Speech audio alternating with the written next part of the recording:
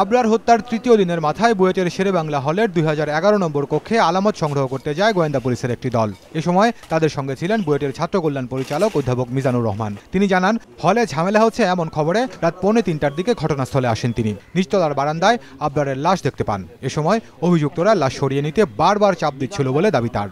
Student যারা এর সাথে ইনভলভ ছিল তারা আমাদেরকে প্রেশার দিচ্ছিল যে স্যার এখান থেকে লাশ সরিয়ে মেডিকেলে পাঠান। তাদের মধ্যে আসলে আমি ওই রাসেলকেই চিনি আর কি। আবরারের শরীরে অসংখ্য আঘাতের চিহ্ন দেখতে পান বলেও জানান তিনি। এছাড়া রাত 1:30টার দিকে হলে পুলিশ এসে থাকলেও অভিযুক্তরাই খবর দেয় বলে ধারণা তার।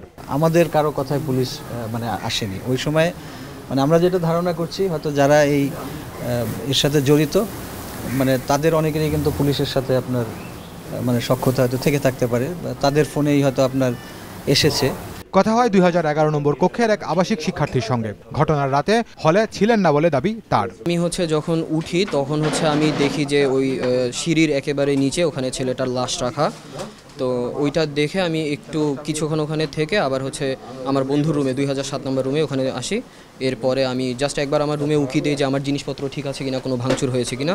আমি আমার মোবাইলের চার্জার এটা নিয়ে আমি বের হয়ে চলে যাই। এদিকে গোয়েন্দা পুলিশ বলছে, একটি হাতুড়ি, স্কিপিং রোপ সহ বেশ কিছু আলামত জব্দ করেছেন তারা। তদন্তের জন্য আমাদের যা যা আনুষঙ্গিক জিনিসপত্র প্রয়োজন আমরা সংগ্রহ করলাম।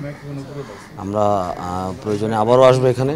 পরে 2005 নম্বর কক্ষ থেকেও আলামত সংগ্রহ করে গোয়েন্দা পুলিশ। এই কক্ষে নিয়ে দ্বিতীয় দফায় আবরারকে নির্যাতন করা হয় বলে জানায় ডিবি। খান মোহাম্মদ রুমেল, সময় সংবাদ, ঢাকা।